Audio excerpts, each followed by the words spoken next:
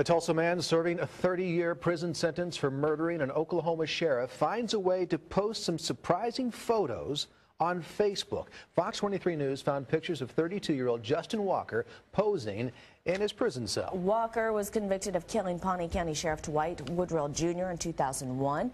Abby Alford looked into the Facebook postings that fly in the face of the law, only on Fox 23, Abby.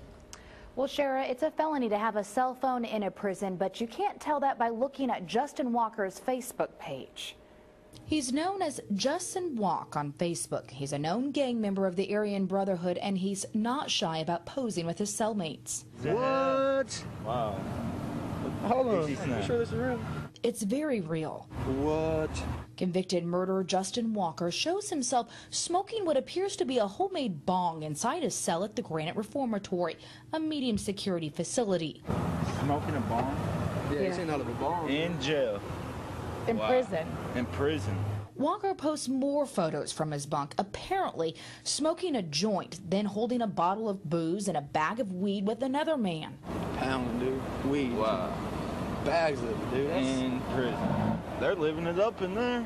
As we show folks on the street, it causes a lot of concern. 40, 50 people in that room. She showed pounds of weed and alcohol and all his homeboys in there. Yeah. But then the photos from a cell get more disturbing. He got something in his hand, a knife.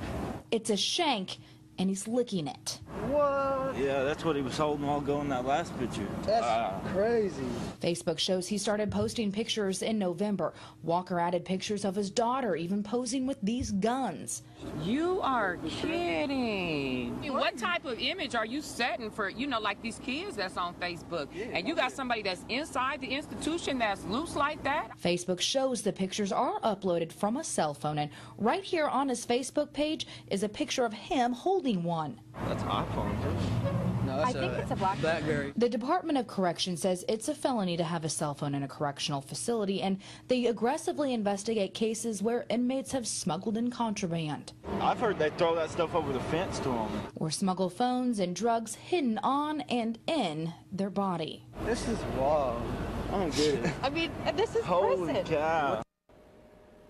Now, since I reported Walker's Facebook page to the Department of Corrections earlier today, the Granite Reformatory would only tell me action will be taken tonight. Although, just before 5 o'clock, Walker did post on his Facebook, quote, "Just chillin'. It's count time, smoking a cig, thinking about today's events." I'm Abby Alford, Fox 23 News. All right, Abby, thank you very much. Now, the Department of Corrections says it's up to the district attorney in Greer County, where the Granite City Prison is, to file charges. Walker could spend more time in prison. Right now, federal officials are working on a law that would allow them to install a jamming system to ban inmates from using cell phones.